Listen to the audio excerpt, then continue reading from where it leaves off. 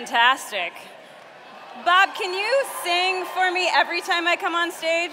That was really fun. Welcome back from lunch. Don't go into a food coma, okay? We can do this. And a special welcome back to the gentlemen who I've not had the pleasure of hanging out with yet. Nice to see you all. Looking good. All right, let's say a prayer to get started here. And so y'all stop talking. It works every time. You just pray, and everyone's like, oh, quiet, okay. In the name of the Father, and the Son, and the Holy Spirit, amen. Come, Holy Spirit, teach us how to pray. Jesus, we invite you into the room with us this afternoon as we talk about relationships. Lord, we ask that you open our minds, our hearts, to whatever it is that you've called us here this afternoon to. Lord, we thank you for this amazing gift of this conference this weekend, and I ask that you bless each and every person in this room. May your Spirit be with them and upon them. May they know your peace and your love. I ask that this afternoon my words be yours and that I only speak truth. Lord, come, Holy Spirit. In your name we pray. Amen. In the name of the Father, and the Son, and the Holy Spirit. Amen. You know, in our world today, we value ancient things. Things that are hundreds or thousands of years old. We find them to be fascinating. And I know this because we have these buildings called museums where we pay good money to go look at old things. Now, one of my favorite ancient things in our world are the redwoods. These are those ancient trees out in the Pacific Northwest. I've never seen them, but it is on my bucket list. I will go see the redwoods, God willing, before I die, right? These trees are amazing. Some of these trees are over 2,000 years old. Okay, it just blows my mind to think that there is something that is living and growing today that was living and growing before Jesus was born. That's crazy. And because these trees are so old, they're really big. Really big. So big that people will actually carve holes out of the trunks of the trees, not so they can walk through the tree, but so they can drive a car through the tree. Check this out. That's crazy. This tree is estimated to be 2,400 years old and is 315 feet tall. That's taller than the Statue of Liberty. One tree. Crazy, right? So imagine with me for a minute, and then in the middle of the night, some crazy person with a very large chainsaw leveled the redwood forest. I guarantee you that when we woke up the next morning, we would hear about it. It'd be on social media, it'd be on the news. People would be saying, this is like so tragic. Why would somebody do that? Why would somebody cut down these ancient, beautiful, almost sacred trees? And for good reason, too, because they would have destroyed something that would take 2,000 years to grow back, if we could even get them to grow back, and we wouldn't even know because we don't live to be 2,000 years old.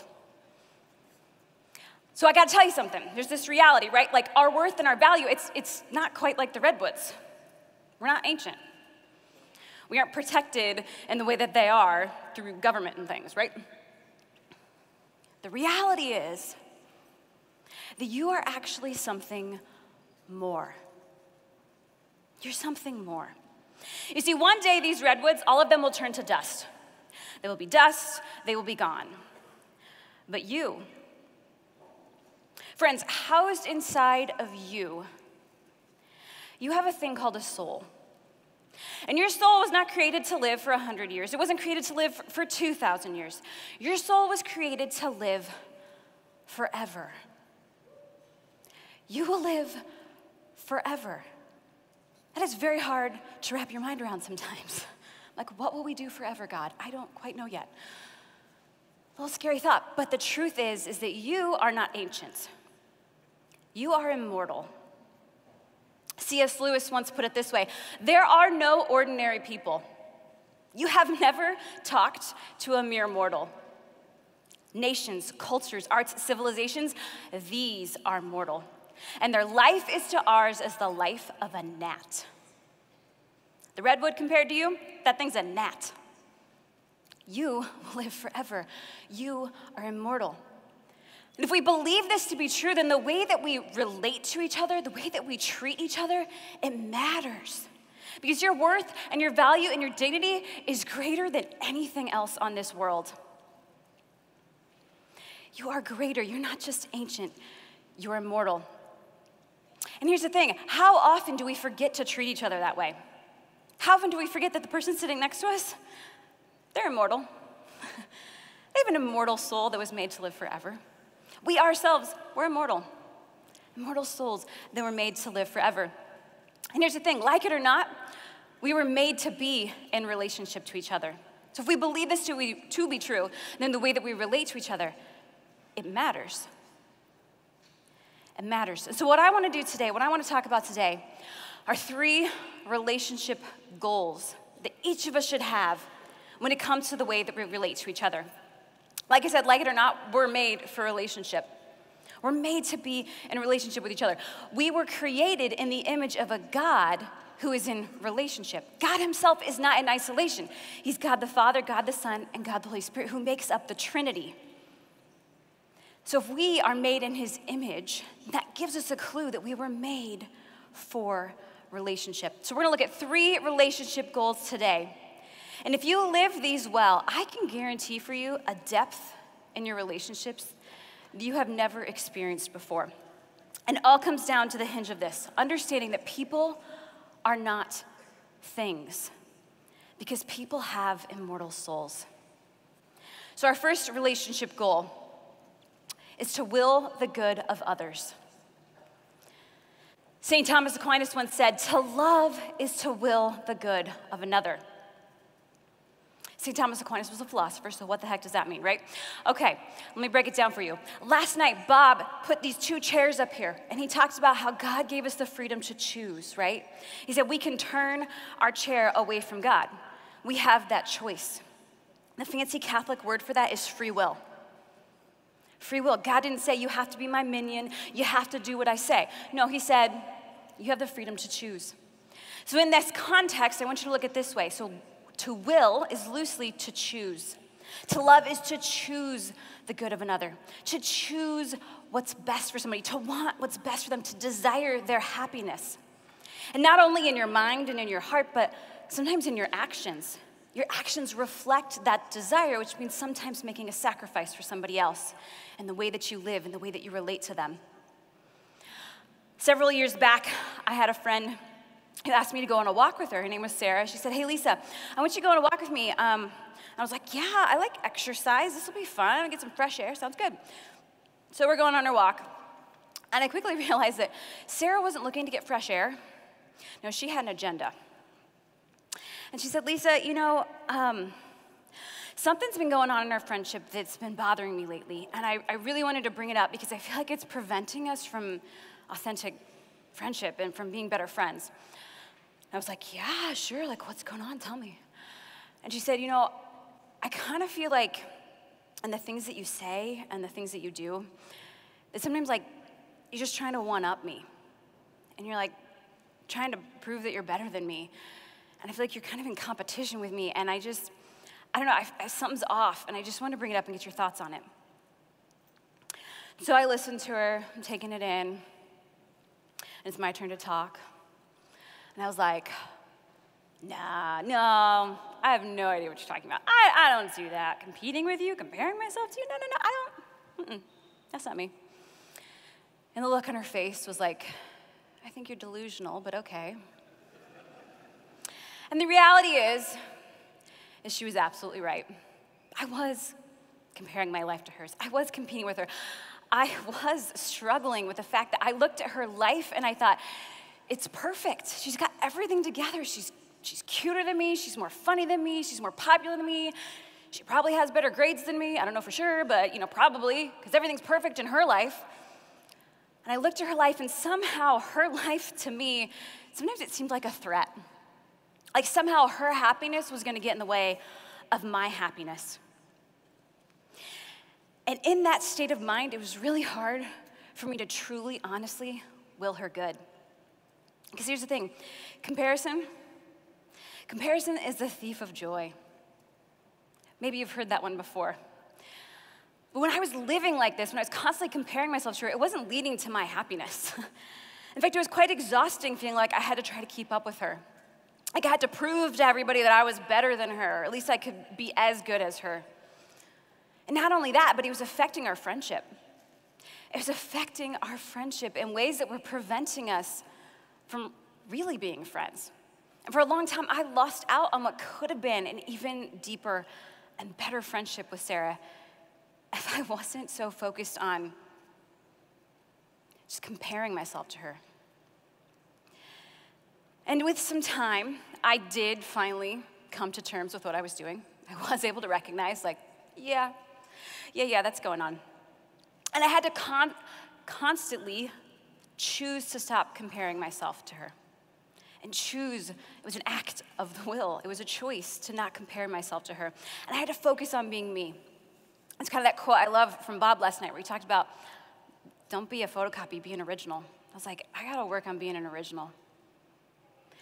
And yes, it was hard. It was hard to wrap my mind around that and the whole concept, I'm sure you've heard this before, that you're enough, right? And I was like, I'm not sure about that, but you say so. I'll try it.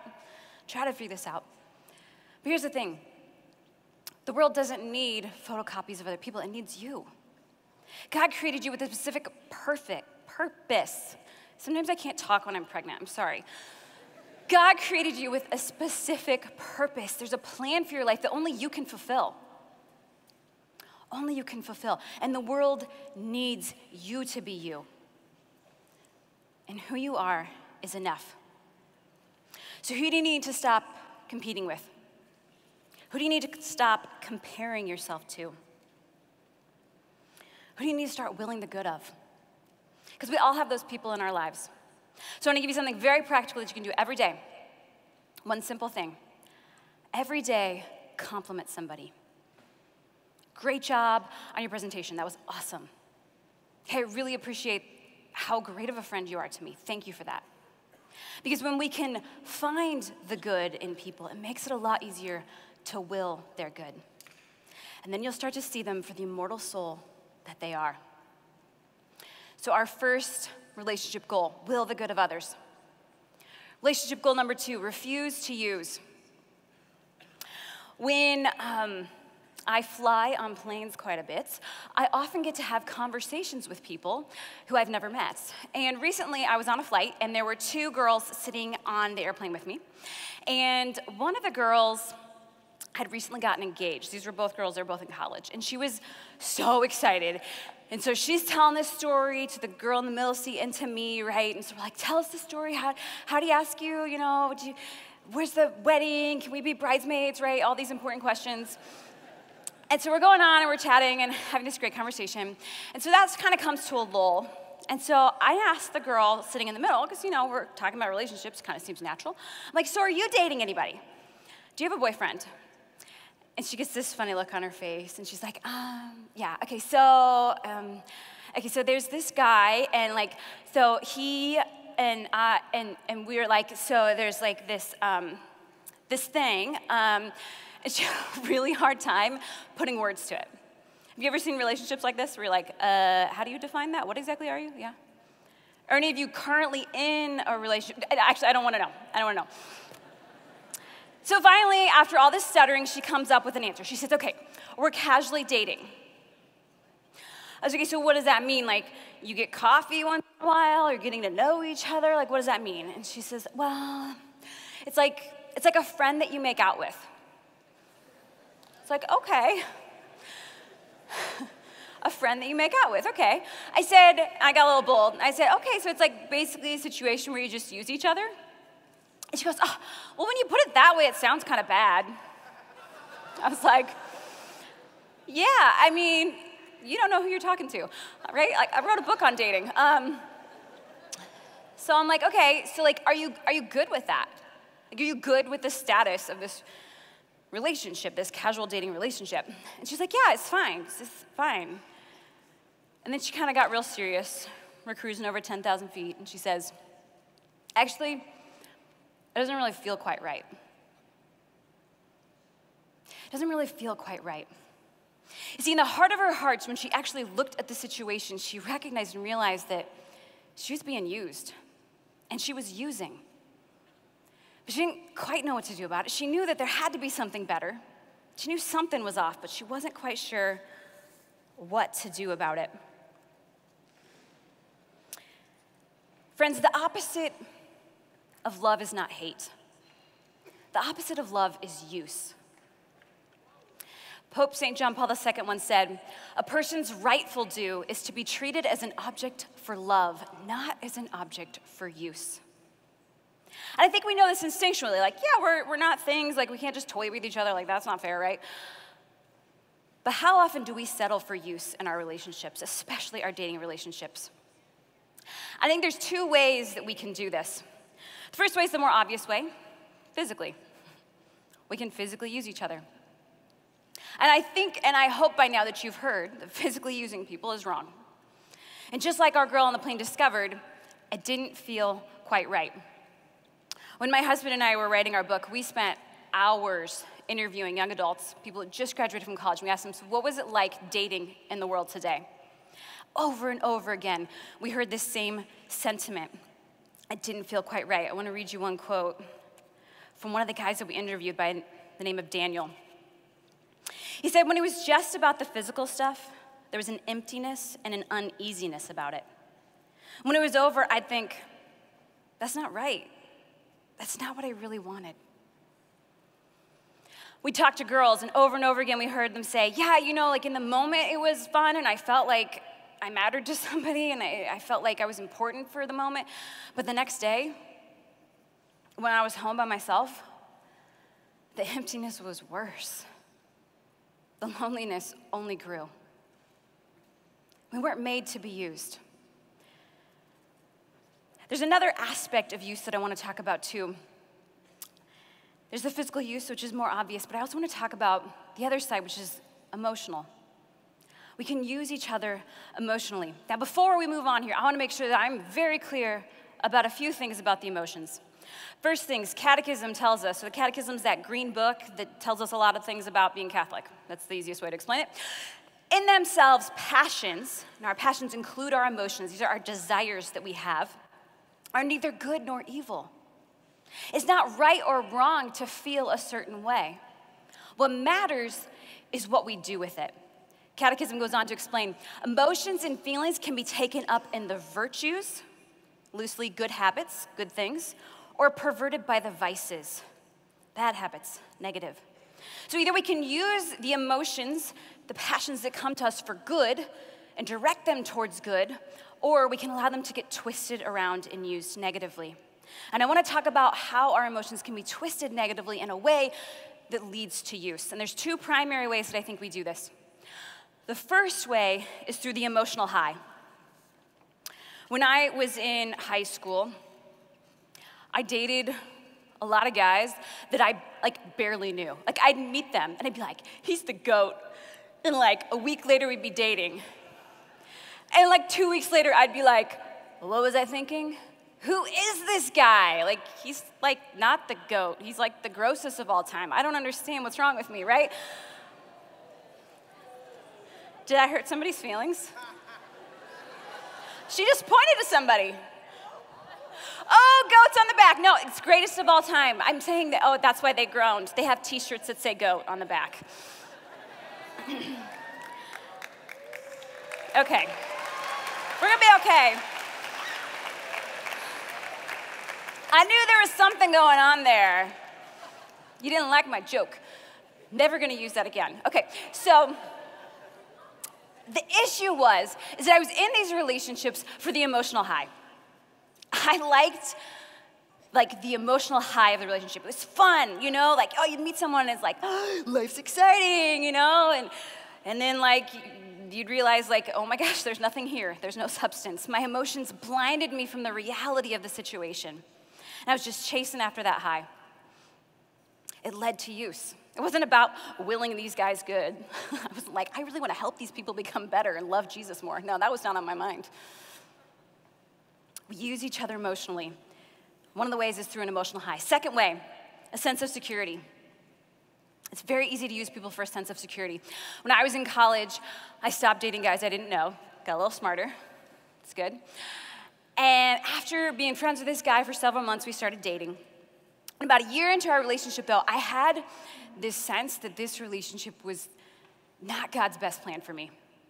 And here's the thing, it was really confusing because we were doing so many things right. Our relationship was chaste, we were praying together, we were trying to keep Christ as the center, but I still had this feeling of this just isn't right. So I broke up with him. And everything was great for like 3 weeks, and then I had this freak out moment, and I was like, oh my gosh, what if I just broke up with the one? Like, what if he was the one and I just blew it? And now for the rest of my life, I'm gonna be a cat lady. And for the rest of his life, he's gonna be a cat man. And it's my fault because we're supposed to be together and I just ruined his whole life. And I felt this immense pressure of like, oh, what was I thinking? So in my freak out, we got back together. And we dated again for a couple of months. And that same feeling came back. I just knew, I was like, this is not right. This is not what God desires. Yes, there's nothing like sinful about this relationship, but it's not right. And I knew that if I held on to that relationship, I was holding on to it for a sense of security, and that was not fair to this guy. It was not fair to this guy. Love should not be based in fear. It can't be grounded in grasping for security. Selfless love wills the good of the other. And here's the kicker. Here's where these two things come together for me. Where our hearts go, our bodies want to follow. So if our emotions are saying, oh, I really want to be close to this person, I really want to be near to them, I just want to give them everything, our bodies are going to want to say, I really want to be close to this person, I really want to be near to them, I just want to give them everything. When it comes to purity, when it comes to chastity, it starts with first making sure that we are properly ordering and directing our emotions. Because where our hearts go, it's very easy for our bodies to want to follow. So our second relationship goal is to refuse to use. Third goal, stop judging, start loving. When I first got into my faith, I was, super, I had like a pair of like zealous, my zealous outfit. And I was like, yeah, I'm so holy. I know what's up. And I remember being in my kitchen one day and my parents, they weren't like yelling or fighting. You could just tell there was like tension going on. And I'm observing this. And because I'm so holy, I was, making judgments about it. And I said, Mom and Dad, do you pray together? And they looked at me like, who are you? Like, what? Where did that come from? I said, because if you don't, that's a problem.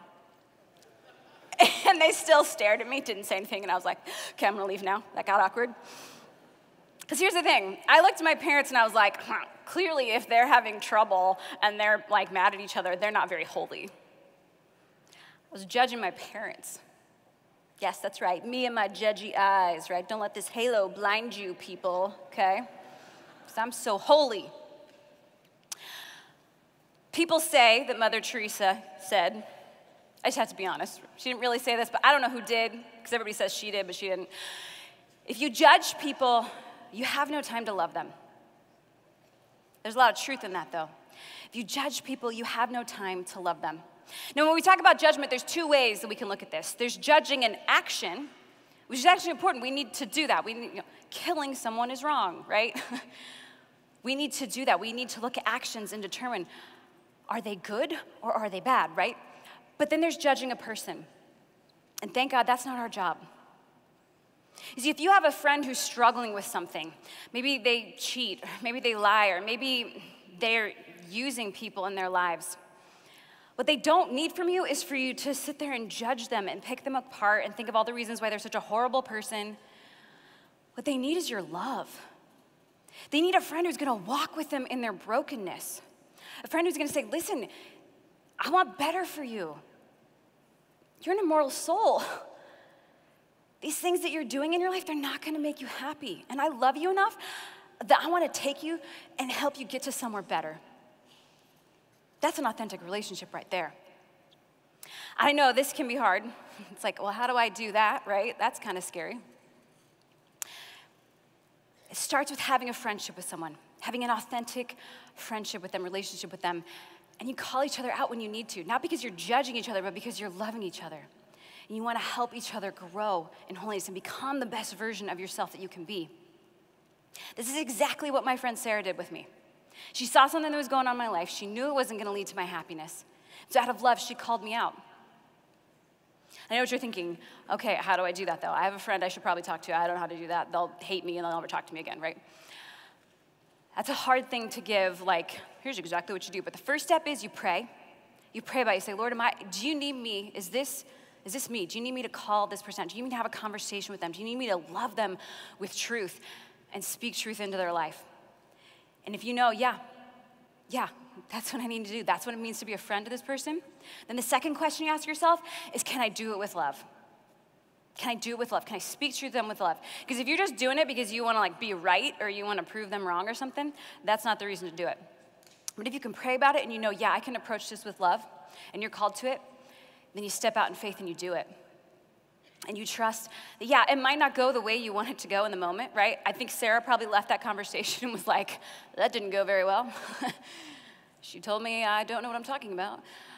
But I had to think about it. I had to process it. And then I was able to get to a point and say, yeah, that's what's going on. And it's not leading to my happiness. And I'm grateful that she did that for me. I'm grateful.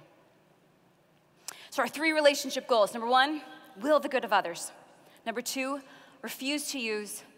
Number 3, stop judging and start loving. And if you look at these 3 things, the common denominator across them is love. You want amazing relationships in your life? Love. To love is to will the good of another. The opposite of love is use. Stop judging, start loving. If you can do these things, if you can live in this way, you're not going to see your friends, you're not going to see the people in your life as things. You're going to see them as the immortal souls that they are. That person sitting next to you, they're not an ancient artifact stored at a museum.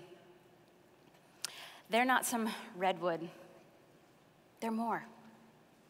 They're an immortal soul that was made to live forever. And their worth and their value is unbelievable. So let's start living like it. I'm going to invite Bob up on the stage here.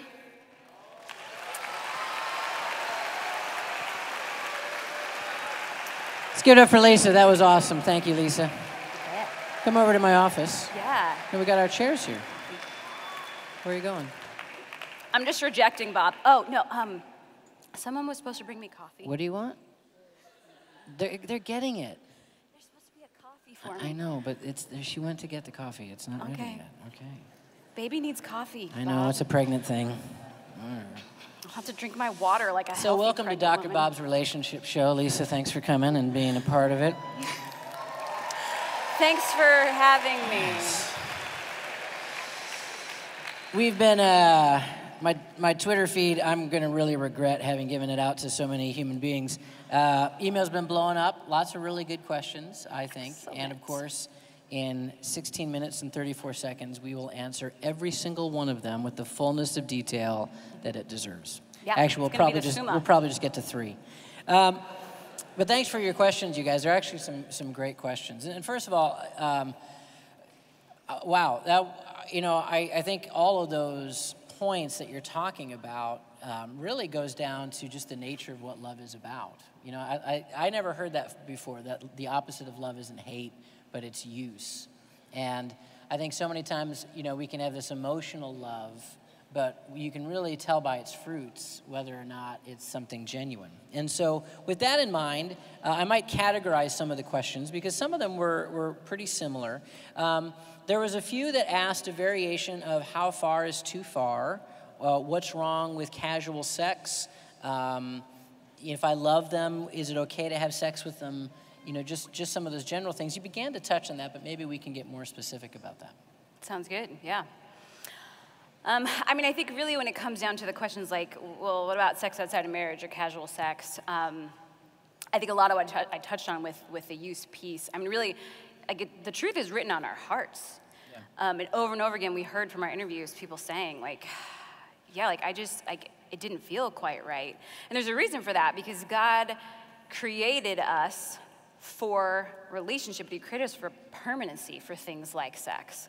And I think that there's something very beautiful about that we're denying ourselves if we say, well, no, I know better, right? Like, I know the GPS says to go this way, but I'm going to drive it through the lake because I think that's faster, right? Like, right.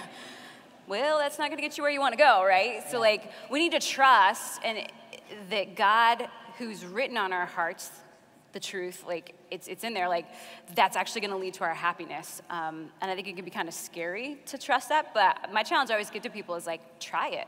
Like, you want to know the ultimate test of whether or not someone loves you? Like, are they willing to sacrifice for you? Are they willing to will your good and say, yeah, it might not make full sense to me, but this is what the church teaches, and this is what God has put on my heart, and so I'm going to trust that there's got to be something deeper there. Yeah, I think that's great.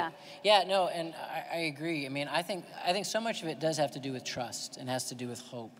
You know, that if God doesn't have a bigger plan for our life, then just live for the moment. And I think many times in those situations, that's really the question. Like, are we willing to put our trust in God enough to abstain in this moment? God really likes sex, by the way. He created it. You know, it's not like he created man and woman and looked down and was like, oh, myself, what are they doing, right? Like, I didn't, what? No. Yeah, that happens? I can't unsee that for eternity. Obviously he created it with the plan and he created it with a purpose. And I think one of the reasons why the church talks about sex so much isn't because we think it's bad, it's because we think it's sacred. And I think that's a big difference between the way God talks about sex and the world. The world wants to talk about it as something very casual, as something, well, animals have sex. So why can't we just have sex? Like when an animal is in heat, an animal has sex. Well, I'm feeling this, so I should have sex. And God is saying, like, the animals aren't made in my image and likeness. They don't have immortal souls. Yeah, that's right. But dogs are in heaven. Cats are in hell, but dogs are in heaven. They're evil. Oh, they're evil. You can ask your priest about the truth in that later. You know what I read that? The catechism. Oh, gosh. Thank you. Dad jokes all day. Thanks, everybody. And scene. Thank you, Brett. Good night, everybody. Have a good night. Bob Rice, everybody. But it's about having hope and about having a bigger picture. I mean, what a great little analogy. Like, you don't want to drive, if you're trying to get to the other side of the lake, maybe driving through the lake isn't the best way to do that. And we think that, but sometimes God has, and usually often, God has different paths for that. I know that in my own life, I remember I was dating a girl. When I was younger, I was involved in a youth group. I heard about virginity, but I didn't hear about chastity. And so I knew I shouldn't have sex, but that was pretty much as far as it went. And so I was involved in numerous physical relationships that brought about a lot of regret and shame in my own life. I was dating a girl who I really cared for. We were both Christian, we were praying, but we were also very physical in our relationship. And I went to a conference kind of like this one, where I really heard for the first time a talk on chastity and the beauty of, really saving your purity, saving yourself, trusting in God's plan for your life. And they passed out these little cards, to everybody. And so I signed one, I dated it, I did that stuff. And then I got a copy of the cassette because I'm old. And I sent it. It's a plastic thing. It's a rectangle. It has two circles in the. And you'd have to take a pencil and you'd have to stick it in there to tighten it up. Yeah. It was very complicated. And then I had to put it in something called an envelope. And it was so much work back then. I don't know how we survived it. But anyway, I mailed it, to her because it was a long distance relationship. She listened to it. She was really moved by it. We agreed that we would be chaste. And 3 months later, she dumped me, which was it was very tragic. Thank you. Well, to be honest, without the physical stuff in our relationship, we realized there wasn't a lot more there. And it was kind of like, you're annoying. There's a way that it's the ways that physical stuff actually, and this in marriage, like part of it is it kind of softens the rough edges of things in a relationship. And so when that's gone, we realized that we really didn't like each other. She was quicker to realize that than I did. And I was always a little bit bitter at that moment of chastity. You know, I kept it in my Bible, but I was still like, stupid card. So a couple years later, I'm dating a girl, and we're praying together, and the card falls out of my Bible. And I wasn't embarrassed by it completely, but I was like, I mean, we were both chaste, and it was cool, but it was still a little weird. So she grabbed it, and she looked at it, and she goes, oh. I'm like, well, yeah, I'm chaste. We figured that out. We've been dating for a few months now. She reached into her Bible. She had the same card, same date, and that's the woman I married. Yeah. Go God. So while I was having that moment in that room, worried about this other girl, the woman that God had planned for me was also in that auditorium listening to that same talk, doing it. And it just has to do with hope. You know what? The thing God is most concerned about is, are you going to follow him or not? That's the number one decision in life. The second thing is, what's your vocation? So God is actually more concerned about, if you're called to marriage, who you're going to marry than you might even be. And you do have to have a hope and a willingness and a patience, I think, for that. And listening to God's wisdom on this, here's another thing. If I had not been chaste, if I had been involved in a lot of physical relationships, then when I would have met the woman who's going to be my wife, I might not have dated her because she wasn't into that. And, like is often attracted to like and some of those other things, that are present. I just had a light bulb moment that there could be people in this room who will one day get married if you were in the same room as your wife. That is very true. Praise be Jesus Christ. Yeah. That's a crazy thought. Here's a question.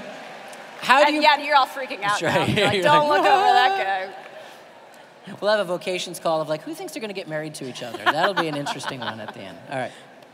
How do you break up with someone stupid without being mean? Because Christians should be kind. Yeah. That's really great. I think that's a fantastic question. So it is. So you're dating someone who's stupid. Okay.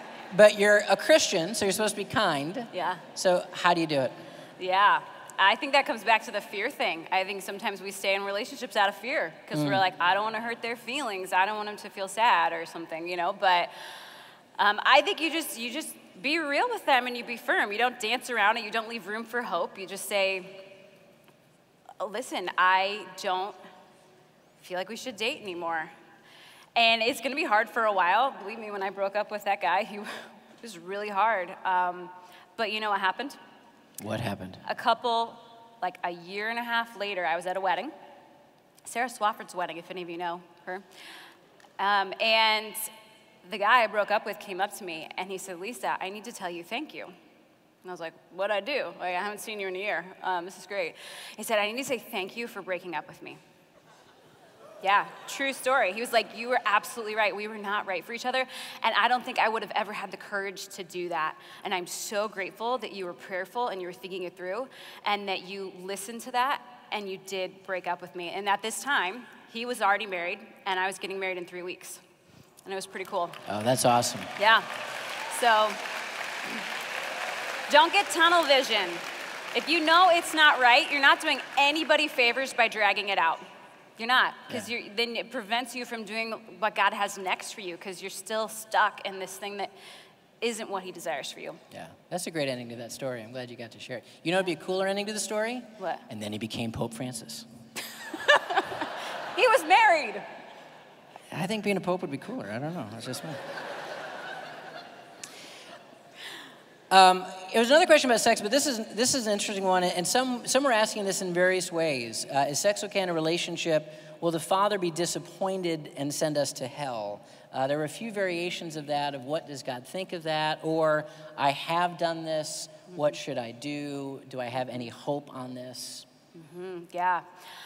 I would say that there is always hope. Nobody is ever too far gone. I think that God is merciful, and all you have to do is go to confession. That's the amazing thing about being Catholic, is we can be assured of that forgiveness when we go to the confession right behind us here, right? And you just say, God, I'm sorry.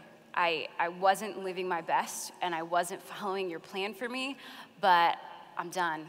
And you might fall again, but guess what? There's confession. Like it's never too late. I can tell you, gosh, from our interviews, like one of the interviews we did was with a guy who was a stripper. And he is now, I know, asked you not that's to the extreme, talk about right? me But in like front of he's one of everybody. the holiest, I missed what you said. He's one of the holiest guys I know. He's like, I've got this crazy messed up past and like God has redeemed it, and like he has been chased for like 2 or 3 years now, and he's like discerning, becoming a priest, like just amazing what God has done in his life. It is never too late. Amen. Yeah. And so it's the kind of thing that even if nobody's ever too far gone. I mean, that's the kind of the 1-2 punch of the devil, right? The devil wants to lead us into sin and then wants to keep us in our sin. Mm-hmm. And so when we sin, we hear this message of, well, you've already screwed up. Well, nobody's going to want you now. Nobody who's pure or holy is going to want you now. You may as well just deal with it. Just stay down in the mud. And God is always calling us up and calling us forward. It would be a beautiful thing to say to a future husband or a future wife, I made some mistakes in my youth, but then I heard God revealed the truth to me in my life, and from that point on, I sought holiness, I sought purity, and sought it in various dating relationships. And so I don't want anybody to ever feel like you lost something that you can't get back. I think that's something that the world tries to tell us, but the entire message of the gospel is about redemption. It's about restoration. It's about if God can bring the dead to life, I mean, he can do anything in our lives, even in those areas of darkness and death. Mm-hmm. There were a few questions about being in a relationship, being Christian. How can I keep my faith? How can I stay pure? There was one that was kind of specific that I thought was right on it. What do you do if you want to be chaste and you've discussed this with your significant other and they understand? However, when you start to get intimate with them in a non-sexual way, they don't support your decisions or help you abstain. Yeah, okay. So here's the reality. Both parties have to want it. I know that's not the answer you probably want to hear, but you cannot drag somebody along. So over and over again with these interviews, I learned so much from these interviews. I heard stories about relationships where it was like the girl would hear something or the guy would hear something, and if one party was on board and the other person wasn't, it just dragged out, and it doesn't work, unfortunately. But I also heard stories where one person had this conversion and said, gosh, I want to live this way, and they shared it with the other person, and they said, okay, let's try it. And they stopped having sex, they started leading a chaste life, and now they're married with kids. And they didn't have sex again until their wedding night. Just amazing, beautiful things. So I think it's just the reality of, is that really the relationship you want? Like, is that really love if they're not willing to sacrifice for you again? Like, is that really love? Like, is that really what you want? Like, is that really what you desire? Is like, yeah, a boyfriend or a girlfriend who I drag along and they grit their teeth but don't want it themselves. Like, I'd say, yeah, it's really hard. So either they need to come to a place where they want it too, or I have a hard time seeing a future there, being honest. Yeah, and again, that's what we're just trying to be. We're just trying to be straight up. If you can't imagine having a relationship that doesn't involve that kind of physical activity, then I would say you're not ready for that kind of relationship. Because it's not like what it is in the movies and the TV. I mean, people see each other and then suddenly they're immediately having sex. And there's never any like negative repercussions of this. It's always, it's like, we see like, lawyer shows on TV, and that's not how a courtroom is. And we see like, Fast and the Furious, and that's not how people actually drive. I drive like that. You do drive like that? Yeah. That's cool. But then you see like these in bedroom that scenes. Yeah, exactly. But you see these bedroom scenes on TV or in movies and stuff like that, and guess what? That's not how it is either.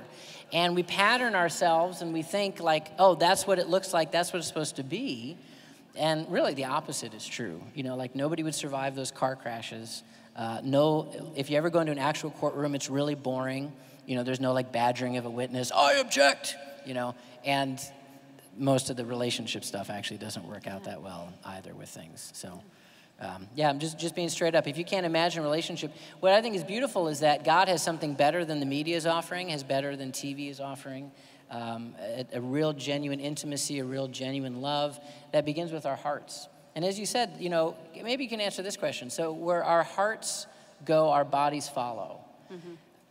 Want to follow. So when we start really falling in love with somebody, what can we do to have our bodies not follow that, or at least follow that in that kind of way? Yeah, like keep the passions ordered, so they're proper. Yeah. I think this kind of goes with the how far is too far question, but the most simple way I can explain that question is there's a difference between affection and arousal. And affection is actually important for a relationship. It's important when you're dating to learn how to properly have affection in your relationship. How you know you've gone too far is if it leads to sexual arousal. And there's a different spot for each person. For a girl, it might be like laying down on a couch with her boyfriend might lead to arousal. For a guy, it might just be the couch. Like, that's enough for him to be like, hey, it's just you and me alone in a room with a couch. Right. Right? So you need to know your own. No, one piece of advice I heard, which was great, is that, men are like microwaves and women are like ovens. Women might take a longer period of time for arousal, and guys are like, hey, But that's important to be aware of, because if you're a girl and you might be at a place where you are showing affection and the guy is in a very, very different place. And that's where some of that tension can come in. I think that earlier question about, like, I'm trying to be chaste. It's even a great question about passionate kissing. Like, for one person, it could be a sign of affection, but I know, particularly for a lot of guys, passionate kissing is arousal. And when you get aroused, you are looking to go to the next thing. Affection makes you satisfied with where you're at. Maybe it's holding hands, maybe it's an arm around each other. There's tenderness, there's kindness, and you can stay in that place and you feel good about that place. Arousal is always, what's the next thing, what's the next thing, what's the next thing? And when you feel like you're on that path, that's when you're gonna end up in places that God would like to spare you from, in things that really end up hurting relationships in the long run and really can hurt and damage your soul with those things. An analogy I like to use is kind of like a buffet. Like, if you're going to go to a buffet and fill up your plate, like, your next thought is, now we're going to eat, right? So, like, it's like if you're arousing yourself for something that, like, is not proper for the time, and it's like filling up your buffet plate and walking away from it. Like, nobody likes that. Nobody's like, wait, what? Like, that seems unfair. Like, why couldn't we, like, eat the meal, right? Yeah. So I think you need to be thinking in terms of, like, wait, let's not fill the plate right now. Like, let's make sure that, like, our relationship has affection, because even in marriage, there's times where you need to know how to have affection in your relationship that isn't always sexual, Like, that's a very important thing to be developing while you're dating to bring into your marriage. Yeah. And, there are so many things that we were asked, and they were great questions, and we just don't really have a lot of time to talk about. I'd encourage you guys, check out Lisa's book. It's a wonderful book. It's available in the bookstore. There's other really great resources available in the bookstore. If you ask questions about same-sex attraction and homosexuality, I know there's some really good resources there, and I know some of that got addressed in some of the men's sessions, women's sessions, other things like that. We just scratched the surface of this in the beginning. And that's what we wanted to do, because, if you're not thinking about this now, like thinking about this in the backseat of a car with somebody you're attracted to, that's not the time to start like, all right, I wonder what we should be doing here. If we're going to be followers and disciples of Christ and live this new life that God revealed, He revealed to us that we're not just animals in heat, but we're made in His image and likeness. We're made to love in dating relationships, in friendship relationships, in family relationships. And could we put those three bullet points again on the screen behind us, just as a kind of leaving reminder to this? Just this idea that, well, you said them, so you recap them. Yeah, will the good of others, refuse to use, and stop judging, start loving. Really think of those as principles for all of your relationships with Christ at the center, and you are going to find transformed relationships, friendships, dating relationships, marriages, as Lisa and I have found and all the team can attest to. So let's give it up again for Lisa. Thank you so much for that wonderful talk. Thank you. This was a fun fireside chat with Dr. Bob.